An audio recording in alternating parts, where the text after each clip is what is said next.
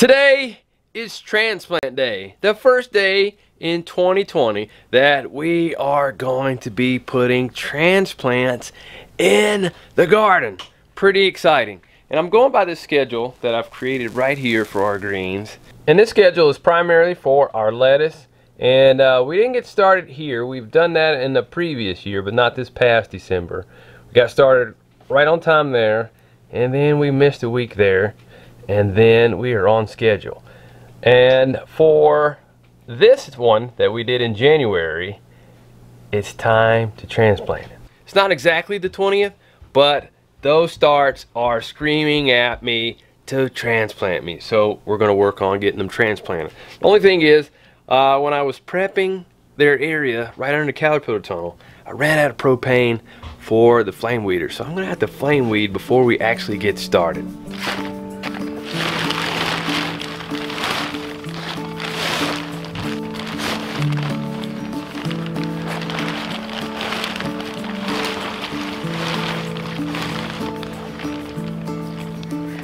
Alrighty, so right back here you can see I still have some unwanted plants, things growing here that I need to get rid of before I can plant.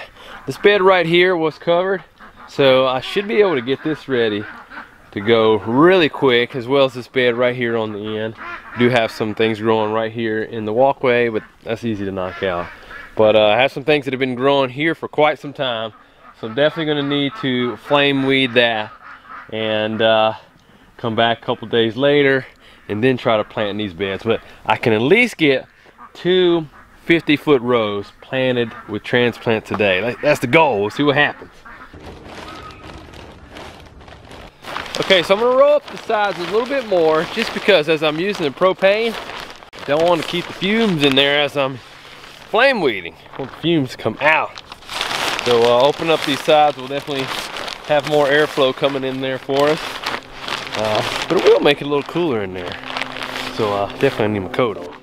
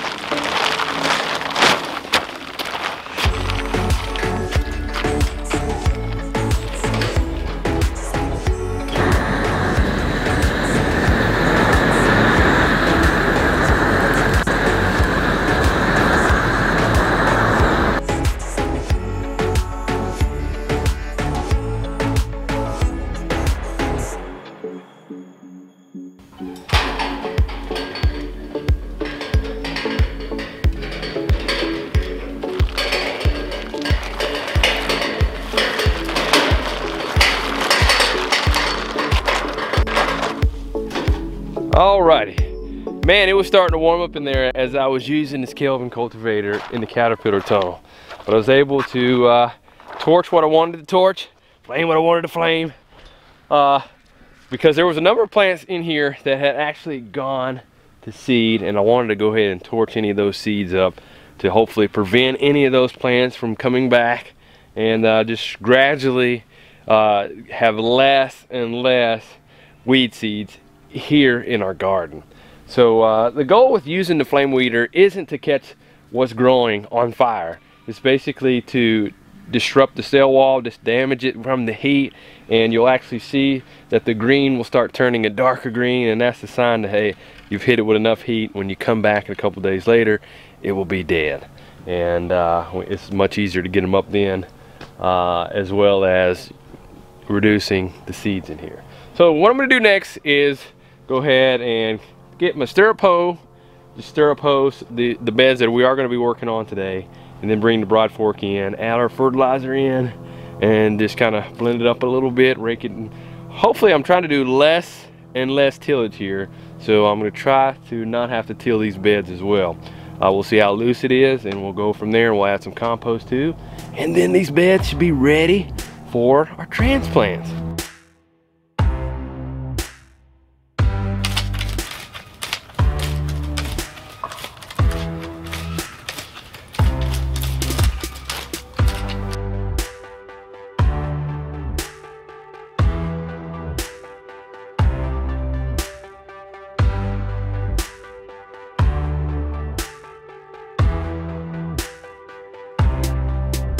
Hey Micah, what you want to do? Well, you gonna help me? If you could help me gather up what I just raked and put it right here in the gorilla cart, that'd be great. Whoa, you're eager to help today. Can you get it? Grab the pile. Yep. Put it right in the gorilla cart for me. Look at you. I'm not doing with one. I'm not doing with one there. Alright, watch out. I get it.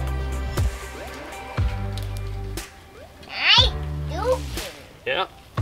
What you doing? The older I get and the longer that I'm on the homestead, the less I like to see stuff going to waste, even weeds.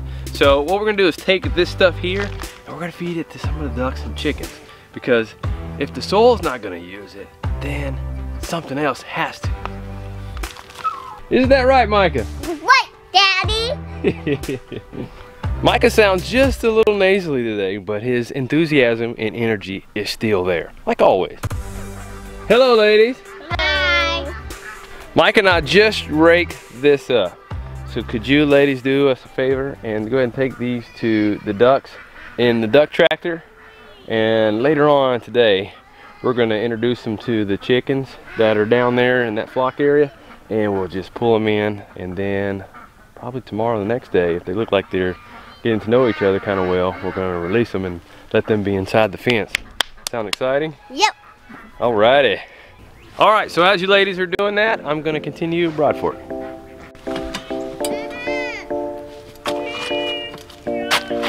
Ready?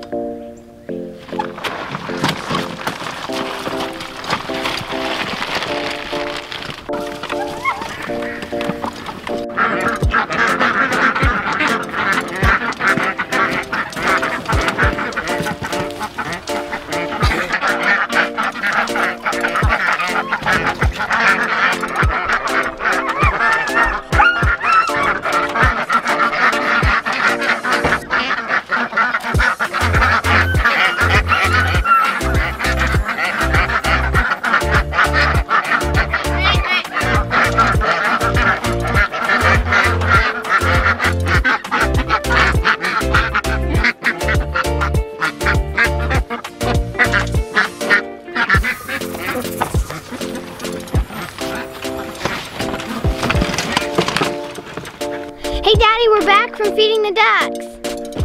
Alrighty, I'm on vacation. Just kidding, taking a rest. Broadfork got my heart rate up, but I would not be able to do this with all the rain that we've had here recently if it wasn't under this caterpillar tongue. So let's see here. If you, Lacie, if you and Selah could prep the fertilizer for me, and I'll start prepping the compost, and we'll start adding it to these beds. Okay, Selah. Think we can do this fertilizer thing? I never done this one before. I guess we just got to figure it out. We gotta work together and figure it out. Okay, let's go.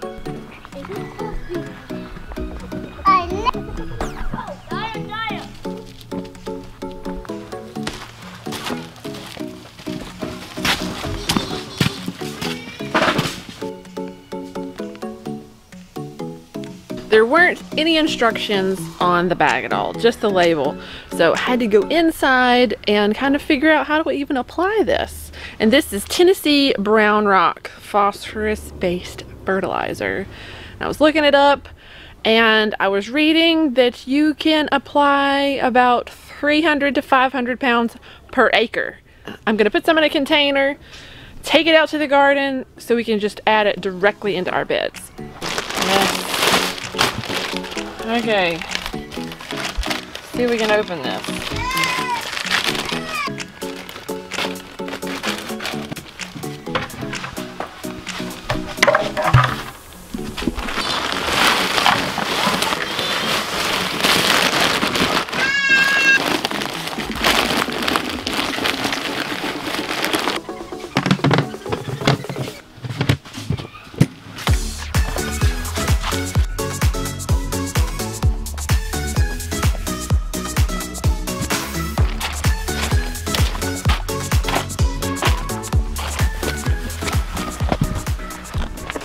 We're back.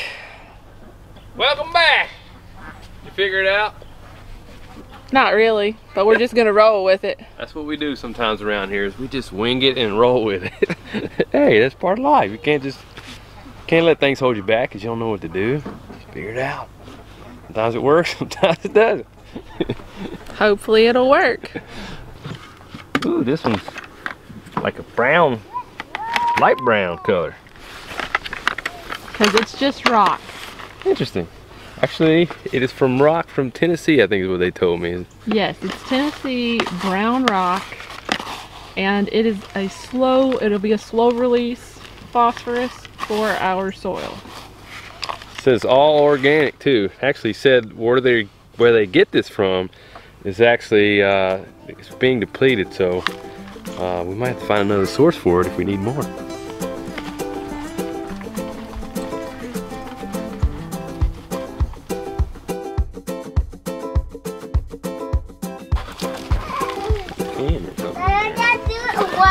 All right, now that we have the fertilizer added, next I'm gonna put the compost right on top and just kind of rake it and blend it in, and we should be good to go, no till, and then just add our landscape fabric right over top of that and put our transplants in.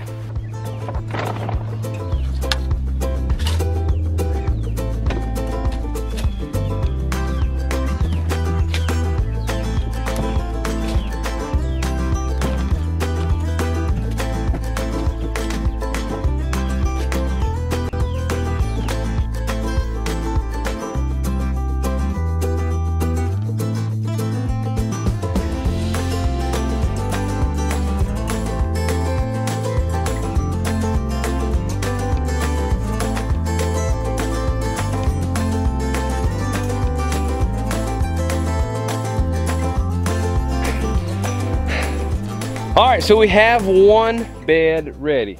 So what I think I'm gonna do is I'm gonna go ahead and get the landscape fabric. Lacie, if you and the kids could go ahead and start putting the transplant plants in, I'll go ahead and continue to load compost right down here in this next bed. Does that work for you? Yeah, we can do it.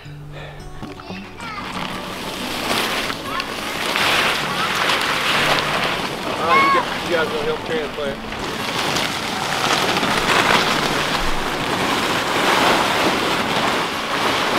While Mike is putting down the landscape fabric with the holes in it for me, I'm gonna go get 2 trays of lettuce that we planted last month.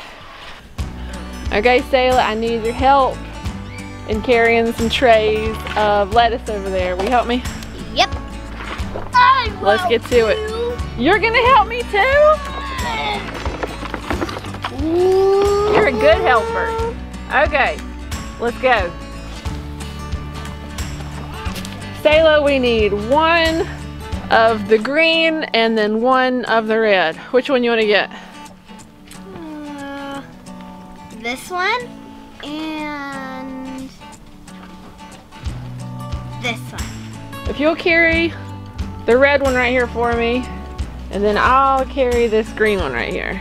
Okay. I get R-E-D. Red? Mm-hmm. Okay. And I'll get the G-R-E-E-N.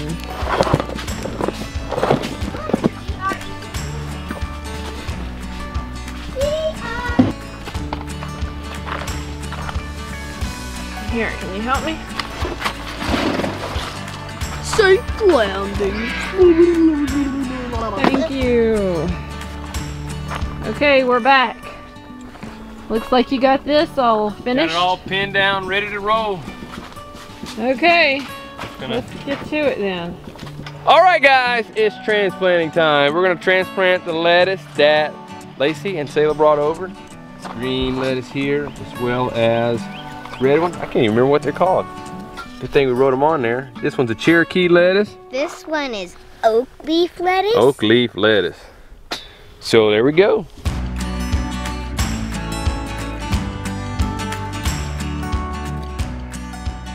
We make our hole and we put it in, Okay, this time and then we take the soil back around it like this.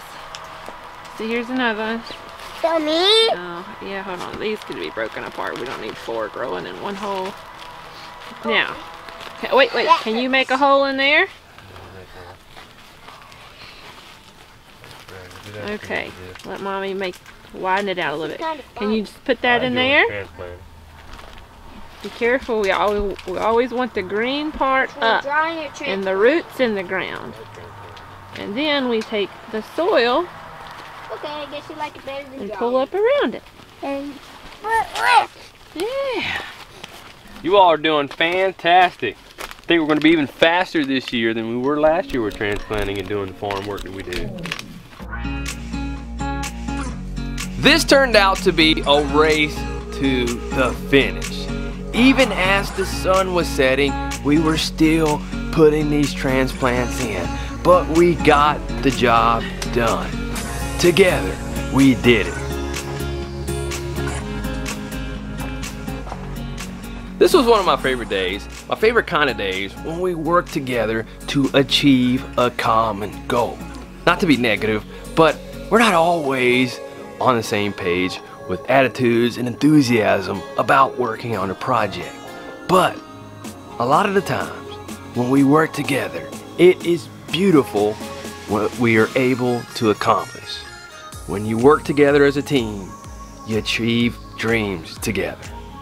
Later on, even in the dark, the kids were helping me move the duck tractor into the fence with our other flock to get them transitioned. So make sure you stay tuned for the next video when we release them and see how they do with the flock of chickens here inside this fence. Oh, this is totally unrelated, but Micah really had me laughing when he was talking about what a rattlesnake looks like when it shakes his tail. Micah, what was it? A rattlesnake shaking its booty. How does it shake its booty? By its tail. It twists and turns, or does it shake it?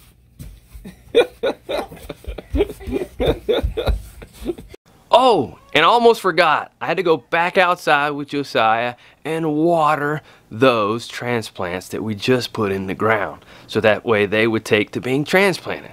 So, whew. But you know what? Work's not over. Still got a lot to do in the caterpillar tunnel, and tomorrow I plan to get out there and work on that other 50-foot row. But today's done, whew, thankfully, and we had success. So look forward to another day. Well, that's it for now. We'll see you next time. And as always, be strong, grow on, and live your life without excuses. I'm gonna live my life too. See you next time.